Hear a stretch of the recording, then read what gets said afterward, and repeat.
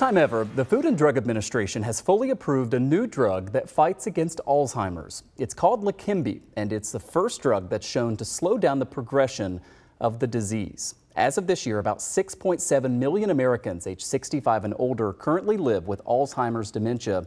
That's according to the Alzheimer's Association, and the number is quickly growing.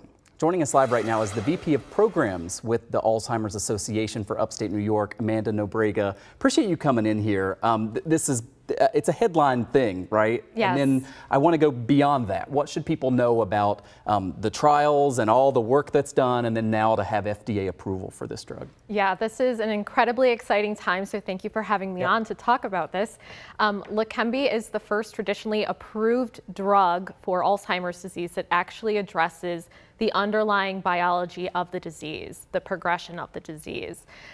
So this is really important for individuals living with the disease, their families, their friends, their caregivers, because it allows people more time in the early stage of disease where they can remain more independent and engage in activities that bring them joy. So this is truly a momentous time in Alzheimer's disease field.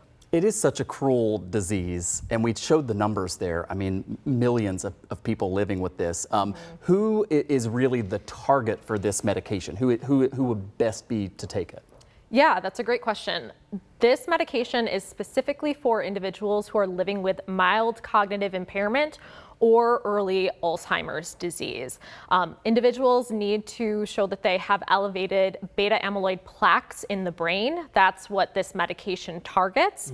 And the medication, in terms of benefit, can help people, again, live in that earlier stage of the disease, staving off progression for a little bit of time, giving them more time to enjoy activities, family, friends. So in terms of who's eligible for it, you kind of said there who it's geared toward. What about the cost of it, the availability? I mean, is this something that's just kind of mass produced right away and people can start taking advantage of it? Yeah, so we have good news. The Centers for Medicare and Medicaid have agreed that due to the traditional approval, that Medicare will cover a portion of the cost of the drug. I would recommend that if individuals are noticing symptoms in themselves, having concerns about memory or cognitive function, go to your doctor. Don't delay, because these drugs, again, are most effective in the early stage of the disease. That's who this is for, individuals with mild cognitive impairment or early dementia. So talking to your healthcare provider about the benefits, the risks, if it's a right drug for you, and then working with your insurance provider, if you have Medicare, calling specifically the plan and figuring out what the cost will be. I've got about 30 seconds left, but in addition to this, I know there's a lot of other research that's happening right now, maybe for people who don't fall into this category where this medication can help, right?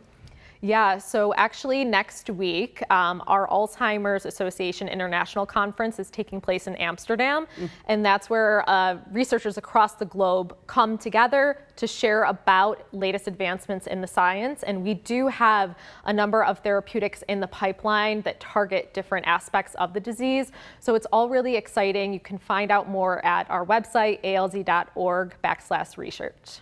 Awesome. We needed some good news today, so thank you for sharing it with us. Thank you for having me. Amanda Nobrega, Vice President of Programs for Upstate New York for the Alzheimer's Association. Thank you. Thank you.